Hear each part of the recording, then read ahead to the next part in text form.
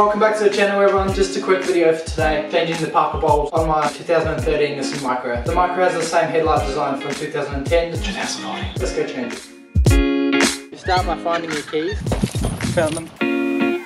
As you can see, the headlight's working but the Parker bulb is not, compared to this side. Next you're going to reach in and find your Parker wire. That one there. And then you're going to twist it anti-clockwise. Having smaller hands in this situation is definitely a positive, because it's a bit of a pain in the ass.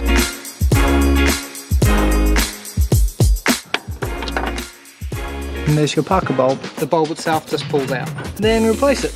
Put it straight back in. I like to look through the headlight because you can guide it in through there. And when it is in the correct spot, it will be up and down. So if you get it on a 45 and then turn it clockwise, it will lock in.